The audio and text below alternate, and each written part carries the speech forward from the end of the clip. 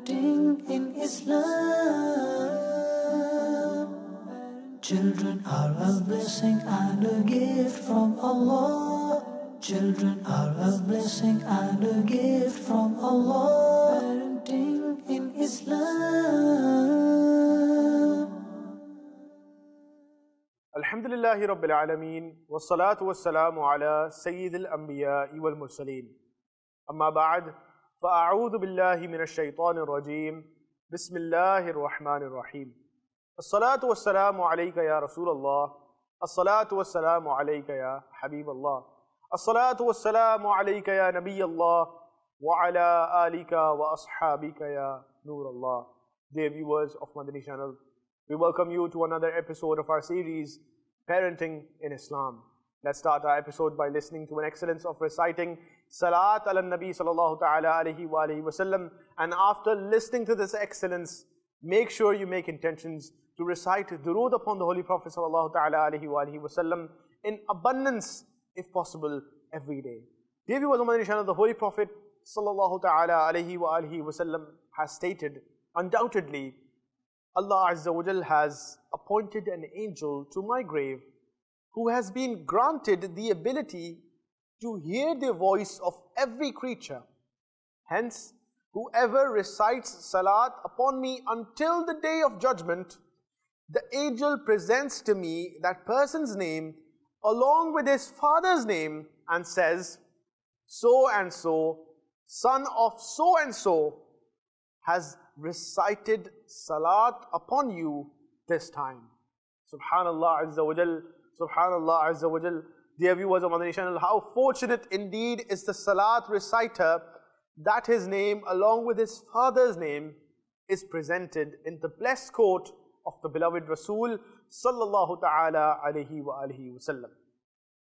This point is also a highly faith enlightening point, that the blessed angel appointed to the most sacred grave has been granted such a great power and ability of hearing that he can even listen to the extremely slow voice of millions and millions of salat reciters across the world. Then imagine, when this is the hearing power of someone appointed at the blessed tomb for carrying out services, then what will be the greatness and eminence of the greatest Prophet sallallahu ta'ala alayhi wa alihi wa sallam? Why will he sallallahu ta'ala alayhi wa alihi wa sallam not recognize his devotees? And why would he sallallahu ta'ala alayhi wa alihi wa sallam not help them after listening to their pleas with the permission of Allah Almighty? Subhanallah Azza wa Jal. Main qurba is adaye dastgiri par mere Aqa, madad ko aa gaye jab bhi pukara ya Rasulallah sallallahu ta'ala alayhi wa alihi wa sallam. Subhanallah. Sallu ala al-Habib sallallahu ta'ala ala Muhammad sallallahu ta'ala alayhi wa alihi wa sallam. Dear viewers of Madani Channel, now that we've heard the blessings of reciting durood upon the Holy Prophet sallallahu ta'ala alayhi wa alihi wa sallam, we should make the intention and also teach our children that they should recite durood upon the Holy Prophet sallallahu ta'ala alayhi wa alihi wa sallam in abundance in order to gain countless blessings. Before moving towards our topic, that is modeling positive behavior for children, let's make some good intentions. Dear viewers of Madani Channel, the Holy Prophet sallallahu ta'ala alayhi wa alihi wa sallam has stated that a believer's intention is better than his action. Therefore, before doing any good deed, we should make more and more good intentions. Insha'Allah Azza wa Jal, the more good intentions we make, the more award we will attain. Firstly, make the basic good intention that you will listen to this episode to gain the pleasure of Allah Almighty, to learn the Islamic teachings about parenting. Also make the intention that you will listen to this episode from the very beginning till the end, and whenever you hear Sallu ala al-Habib, you will recite durood upon the Holy Prophet sallallahu ta'ala alayhi wa alihi wa sallam. Sallu ala al-Habib sallallahu ta'ala ala Muhammad sallallahu ta'ala alayhi wa alihi wa sallam.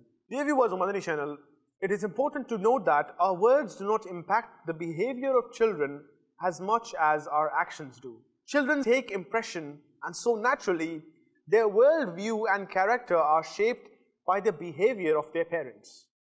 Your smile, for example, teaches your child how to express happiness, and how to deal with sadness will set a model for your child to follow when facing a similar situation.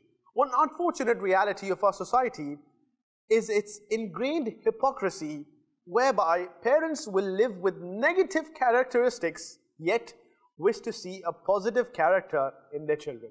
All too often, parents will act out their anger and use foul language, yet expect their children to be good-mannered, or they will make carefree and responsible decisions, all the while expecting their children to be responsible. Unfortunately, that's not how it works. In short, it is these double standards that have left many of today's generation away from good character, rendering them of lazy habits.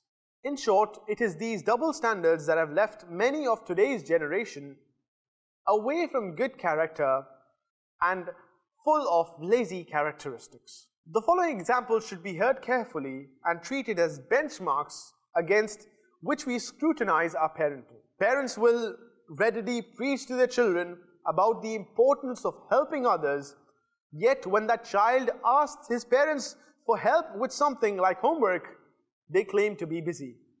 The only lesson the child will take away from this incident is that you should only help others if it is convenient for you. Although a child may be told to speak the truth, but when he sees this advice being contradicted, for example, when his father's friends visit or calls, the father says that the father is not at home. There is only one lesson that the child learns: lying is acceptable if it benefits you. Parents may constantly warn their child about the adverse outcomes of anger, but when the child witnesses his parents constantly arguing, cursing and fighting, this experience would lead him to one conclusion: foul language and violence are acceptable ways of one's anger and dealing in difficult situations. When a task is appointed to a child, he is instructed to complete the task on time, but he observes that when his grandfather gives a task to his father, delays the job for about 3 to 4 days. This results in the child thinking that punctuality is unimportant. Dear viewers of Madani Channel, now ask yourself, what are your children learning from your actions?